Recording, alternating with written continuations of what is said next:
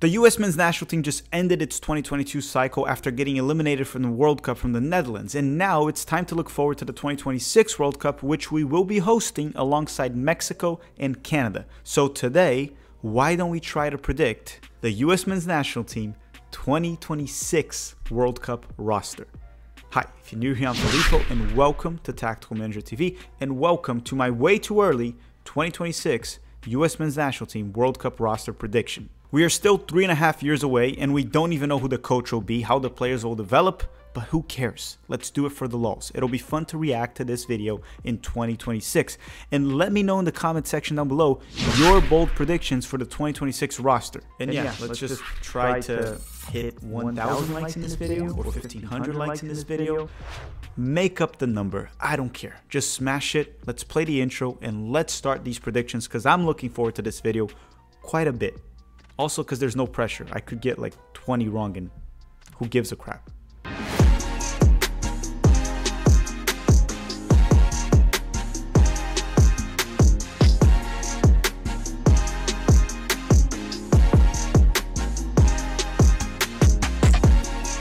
Okay, so before we start the prediction itself, there are a few assumptions that I'm going to have to make in this video. There's actually several assumptions I'm going to have to make throughout this video.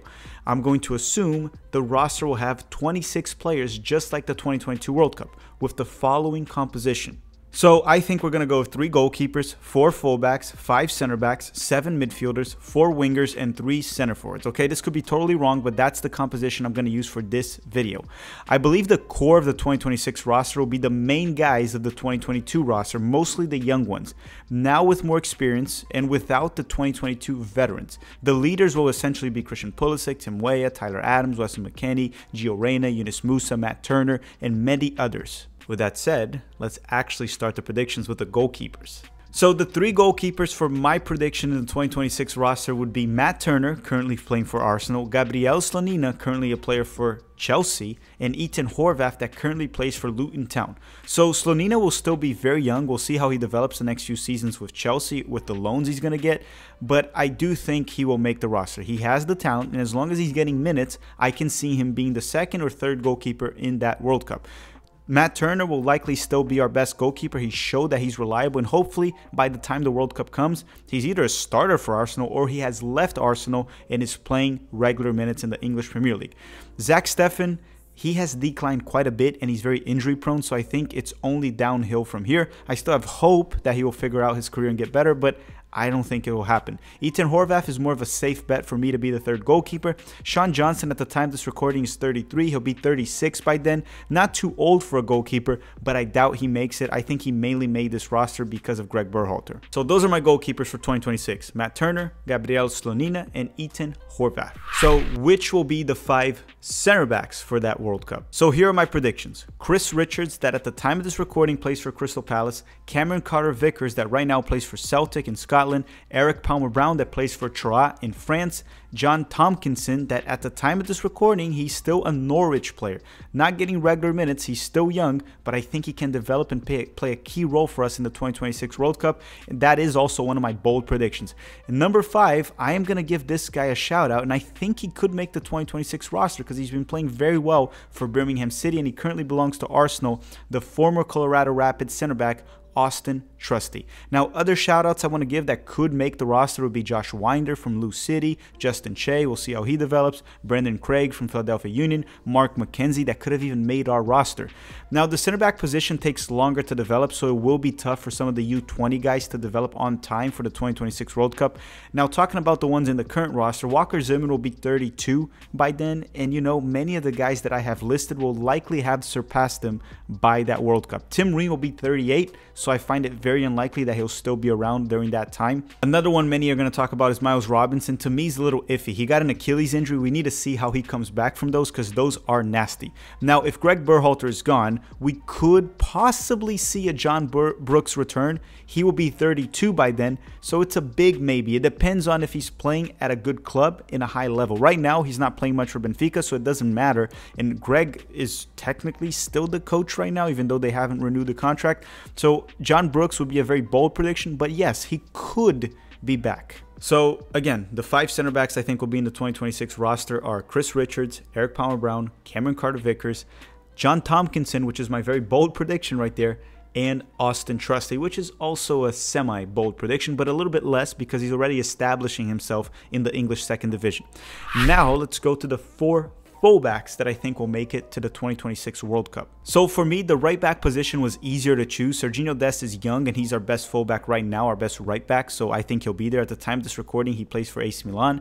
Joe Scally from Borussia Mönchengladbach is establishing himself as a reliable fullback in the Bundesliga. He will only get better from here. He's also very young.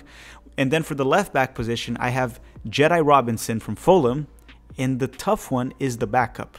And I think it'll be Caleb Wiley that at the moment plays for Atlanta United. He showed a lot of promise, athletic ability, technical ability. I am very high on this player right now. Also, at his age for Atlanta United, he looks a lot better than George Bello did when he was playing for Atlanta United at the same age. Now, there are a few others that could develop and make this roster that I want to mention. One is John Tolkien from the New York Red Bulls. He's a very promising left back. Brian Reynolds that can play right back and left back as long as he gets it figured out in Europe. But I do think for this cycle, Shaq Moore, Reggie Cannon, DeAndre Yedlin will no longer be needed. George Bello and Sam Vines, we'll see how they develop. George Bello is not looking very good in the second Bundesliga. And last but not least, if he picks the United States, Jonathan Gomez could be an option. It depends if he's going to pick Mexico or the U.S. men's national team. But if he develops for Real Sociedad and he picks the U.S. men's national team, he could possibly be an option 3.5 years from now. But I'm going to go with Dest, Scally, A-Rob, and Caleb Wiley. So now for the midfielders, I'm going to have to select 7. The top 4 kind of pick themselves. I'll talk about their names very soon. Now the other 3, I'm just kind of trying to predict it, and it's almost like gambling. It can go either way, but let's go to the 7 midfielders. So the top 4 that to me will be locks in 2026 as long as they continue to develop and they're injured are Tyler Adams from Leeds United, Yunus Musa from Valencia, Weston McKennie from Juventus, and Gio Reyna from Borussia Dortmund. And I put Gio Reyna in the midfield because I think by that time he will be mostly playing as a central midfielder or central attacking midfielder for Dortmund and the US men's national team. Now the other players I think will make the roster, and these are some bold predictions. One is Taylor Booth from Utrecht. He's showing lots of promise in the Eredivisie in Netherlands, and I think he will be in the US men's national team roster in 2026. The other one's Johnny Cardoso, finally had a breakout season in Brazil, the dual national, the Brazilian American, and he will be moving to Europe very soon, this winter in January, maybe during the summer, to a top 5 league. So I think he will develop enough to be possibly the backup of Tyler Adams at the 6 and an option at the 8. Last but not least, I think Paxton Aronson will also be one of the midfielders. He just moved to Eintracht Frankfurt. As long as he develops well the next 3 years, he has the talent to do so. I didn't list Brendan Aronson here because I think Brendan Aronson will be mostly utilized as a winger. That's where I think he will be the most useful. So a couple other names that I want to give shout outs that could make it depending on how the next few years go are Alejandro Alvarado and Alex Mendes from Vizela. Alvarado's much younger, but Alex Mendes has been playing very well and should get some opportunities this cycle. Adrian Simon Gill from Barcelona is still too young, so we would count on him developing. We don't know. He's too young. He's just turned 16. Will be 19 by then. It's possible, but I don't find it very likely. Now, the main concern here out of these 7 that I listed are the central defensive midfielders, the 6. Johnny can play there, but it's not ideal to have him as the backup to Adams. Johnny's good at reading the game, interceptions, but he's usually much more effective high up the field and sometimes even wide. Maybe Aiden Morris can develop the next few seasons and he can be an option, a strong candidate, but I don't know. Kellen Acosta will be 30 around 2026, which is technically his prime still, but I don't think he'll be around the US men's national team anymore with the players we are developing. So that's it for the midfielders. And if you made it this far in this video, please smash the like button. That's how YouTube sends this video to more people, and we get more people to join the channel if they want to, if they like me. Some people don't. So now let's go to the wingers, and I think we're going to bring 4 of them to the 2026 World Cup. To me, 3 are locks. I didn't mention Brendan Aronson in the midfielders, so I must mention him on the winger section. So these are my wingers: Pulisic from Chelsea at the time of this recording, Tim Weah from Lille, Brendan Aronson from Leeds United, and the 4th winger option, I think it's going to be Kevin Paredes from Wolfsburg, the U20 talent from the US men's national team that has been progressing very well in Germany, has the talent, the technical ability, and when he played in the Bundesliga, he looked fairly good. Now, there are other players that could join in this party. One of them is Alejandro Zendejas, the dual national that plays for Club America in Mexico. He looks like he'll pick the United States. Caden Clark, even though he's been struggling, is a youngster that can pop out. And I don't know, there are dual nationals also like Alex Maitin, right? We could see how he develops too. Conrad de la Fuente is someone that I have not given up yet. I want to see how he does the next 2 years, but the last 2 seasons for him have been extremely disappointing. One at Olympique Marseille, the other one in Olympiacos, but I still have faith right there. Richie Ledesma from PSV is another option that can play in the midfield or the wing, but I can't mention every name in this video. I'm just going to go with Pulisic, Weah, Brendan Aronson, and Kevin Paredes. Now, if by 2026 we're still selecting players like Paul Riola, Jordan Morris, that means US soccer has failed to develop wingers. We really should not be bringing them anymore this cycle, in my personal opinion. Bring the core, Pulisic, Weah, Aronson, and try to get young guys to join in that you think will be ready for 2026. Build a culture with those players. We don't need Ariola, Morris, Roldan anymore for this cycle. So now the center forwards, and I think we're going to bring 3 center forwards to the 2026 World Cup. Who are they? So I think one of them will be Ricardo Pepi, that at the time of this recording plays for Groningen in the Eredivisie and belongs to Augsburg. Where he will be playing by 2026, who knows? Now, Josh Sargent from Norwich, I also think will make the 2026 roster. He proved that he's useful in the 2022 World Cup. He's still young. He will develop, and hopefully he's playing in the top 5 league when time comes. The next one that I think is Floating Balogun, that plays for Hans or Rans in Ligue 1 and belongs to Arsenal. There are strong rumors that Balogun is ready to commit to the US men's national team come 2023.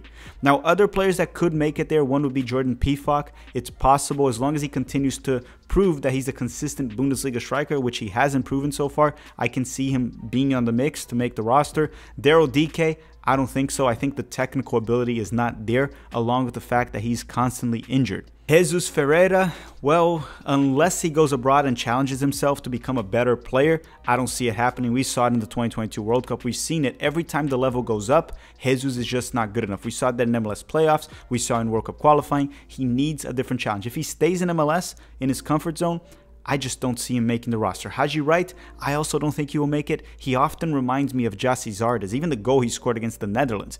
Matthew Hoppe has been a big disappointment the past few seasons. I don't think he will make it. I would not count on it, but he can shut my mouth. He has the talent, but he hasn't shown it so far in Mallorca or Middlesbrough. Now, the U20s lack the proper 9, so I don't see any player from the U20s making it to that roster at this time. Quinn Sullivan, to me, looked like a poacher, but I don't think he would make this roster in 2026. Ricardo Pepi would be our center forward for the U20s. So my center forwards are Ricardo Pepi, Floating Balogun, and Josh Sargent. Let me know yours also in the comment section down below. What are your bold predictions for the 2026 World Cup? All right, everyone, thank you very much for stopping by, watching the video. I know it's too early to make this video. I know it sounds a bit silly, but it'll be lots of fun when in 2026, we react to what were my predictions almost 4 years earlier, 3.5 years. Don't forget to drop that like before you go so we can hit over 1,000 likes, share this video, and comment down below your bold predictions for the 2026 World Cup, 2026 US Men's National Team World Cup roster. Thank you very much for watching, and have a great day.